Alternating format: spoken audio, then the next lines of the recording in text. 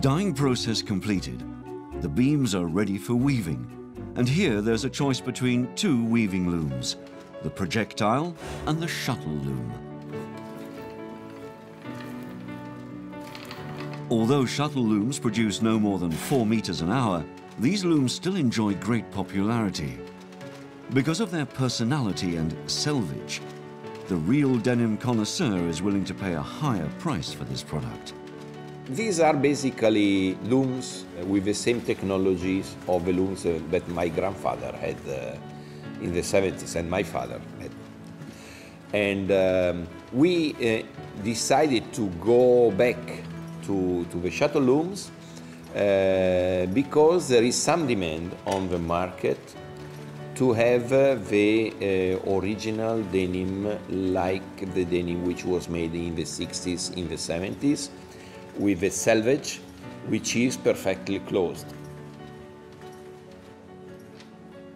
When weaving denim, a distinction is made between the dyed blue threads called the warp, the vertical weaving threads, and the undyed white threads, the weft, the horizontal threads.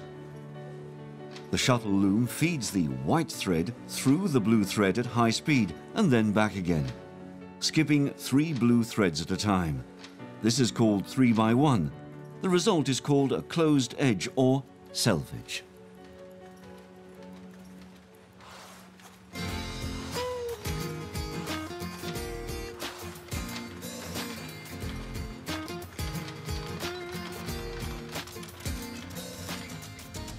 When denim gained popularity in the United States in the late 19th century, one braid or weaving pattern was used. The twill line originally ran from left to right in the denim and was known as the right-hand twill or RHT, the pattern used by Levi Strauss.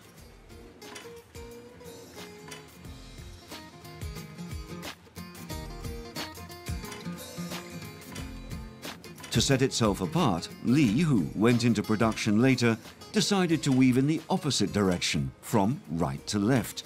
This was called the left-hand twill, or LHT. The third big player on the jeans market at that time, Wrangler, realized that there were no other options left. So they introduced the BT, a pattern that had no specific direction, thus creating the broken twill. The most common weave used for denim these days is the right-hand twill. Most denim at this mill is woven with right-hand twill. In addition to the right-hand, left-hand and broken twills, the jeans industry explosion has resulted in other patterns being developed in response to changing trends. The denim industry uses a whole host of other patterns, such as herringbone or cavalry twill.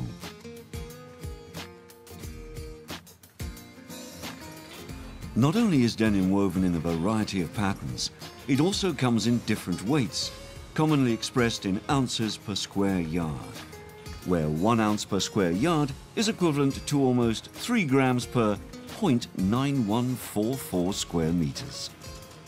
There are light and heavyweight denims, with weights ranging between 2.5 ounces to over 20 ounces per square yard. The most common weights are between 7.5 and 15 ounces.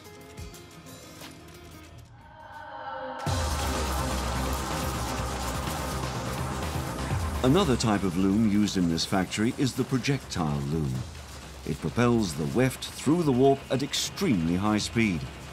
This machine turns at no less than 300 to 450 revs per minute. This method produces an open edge to the fabric. The projectile loom is the most common loom used and produces a wide denim cloth of approximately 148 centimeters, or 58 inches. As the looms are fully automatic, they tend to make the denim look too perfect.